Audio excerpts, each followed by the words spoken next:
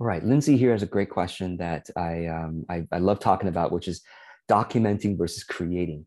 That phrase came from Gary Vaynerchuk, and I've always appreciated hearing. The idea is instead of if you feel the pressure and kind of stress of creating content on a regular basis, maybe you ought to think of it as documenting your journey instead of like creating masterpieces or whatever.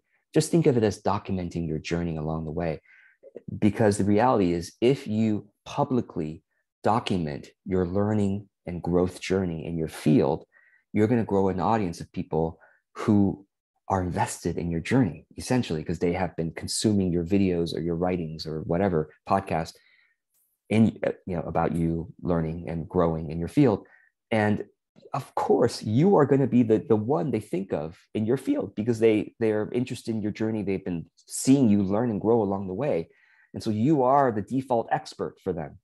And so Lindsay's question is that very question is, well, would I be the expert if I'm documenting my journey and telling people what I'm learning and telling people the things I don't know? Am I still going to be seen as the expert? And that's a very valid question. And Gary Vaynerchuk uses the example of, let's say you want to become a world-class chef. But right now you're a beginner. You're just learning how to boil eggs properly or whatever.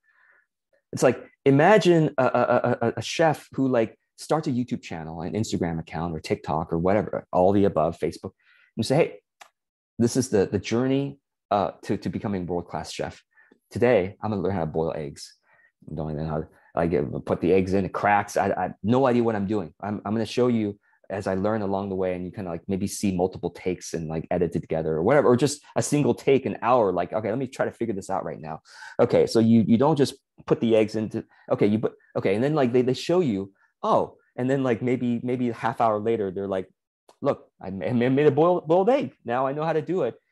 Tomorrow I'm going to learn how to make spaghetti, whatever. And then it's like every single day this person is videoing their journey of how, and by month 3 they're now making like stir fried this or whatever, or baking this this thing. It's like, right. And by month 6, by month 9, they're because they're really learning every day. They're showing you along the way, and they're kind of by default you're just going to grow an audience.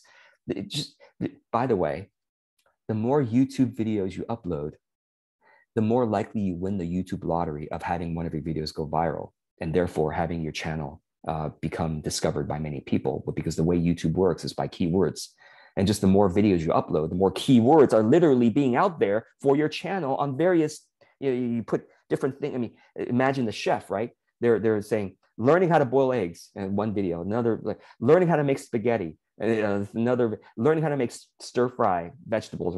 It's like all these videos are out there, and then of course there's tons of other videos being out there. But some people will discover that, oh, this person's learning how to do this. How interesting! Let me see what they're doing. And then over time, like I said, 9 months later, this person has become quite a better chef than most of us. You see what I mean?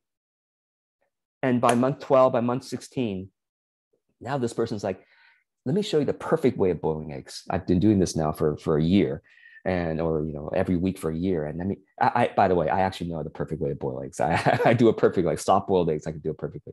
So because I practiced a lot, like I could have documented my own journey. Like I have the perfect formula. Like it comes out perfectly every time. So imagine the chef has now like 12 months, 16, 18 months, pretty damn good chef. Now, if the chef were to, now people are following them to learn from this person rather than just to kind of laugh along with the fact that they're like messing things up in the first 6 months. Do you see what I mean? Now they're learning from this person, right? And now if the chef were to create an online course on how to make, eggs, various kinds, people are going to like, yeah, this person, you could watch them. They know how to do it. And they know how not to do it too. You can watch them do it, right?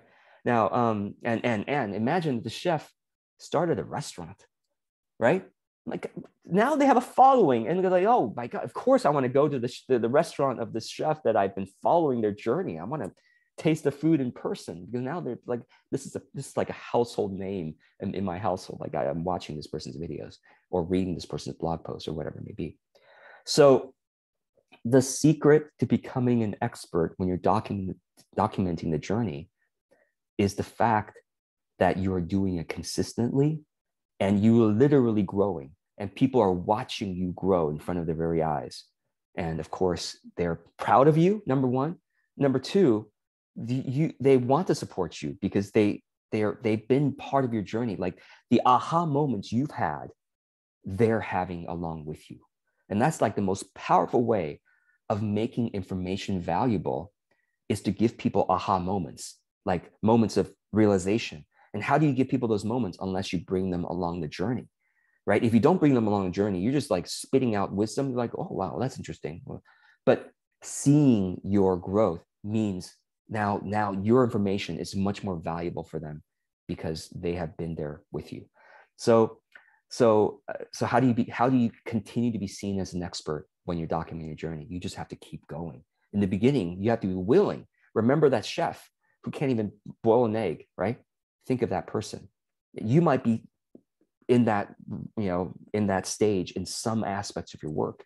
And you can say, hey, listen, I messed up today, right? When I work with a client today, and by the way, and I'll just give you one more tip on this. If you're going to say you messed up, or if you're going to be vulnerable and say, today I'm not doing good, also include, and this is what I'm going to do about it. So the chef, God, I just messed up the eggs. So what I'm going to do about it is I'm going to figure out what's the right timing for putting the, but for a coach, right? It's like, man, I feel like I really messed up with a client today because I kept talking to the client when I felt like afterwards, I realized they really needed somebody to listen compassionately rather than just give the solutions right away. So next time, my next clients, I'm going to practice it, and you see what I mean? Like you tell them how you messed up and what you're going to do differently next time. And people are like, way to go. What are people going to say? People are going to like, yeah, you fool. No, people are not going to say that. People are going to say, way to go. That's really that's a good point. Yes, I wish more coaches did that. Or, if they're a potential client, or if they're a fellow coach, like, yeah, I learned that lesson too. And they're just going to cheer you on. And then month after month of watching you do this, now you've become quite a presence in their life. And who are they going to think of when they need a coach like you or a service provider like you? Of course, So in fact, what makes content interesting is some kind of arc of a journey. A hero's journey makes the content interesting. If somebody's always just saying, I'm so good at this, and here's the tip I'm going to give you today, it's okay, right? Like there's tons of content like that. It's not, but someone who's willing to say, I messed up today. Now that's interesting. You got my attention. What did you mess up doing? Right? Now you got my attention. I messed up today, and then now I'm doing it this way. I'm going to try doing it this way. So stay tuned, because I'm going to keep sharing with you my messes and what I'm doing a little differently to try to recover. So I hope this helps.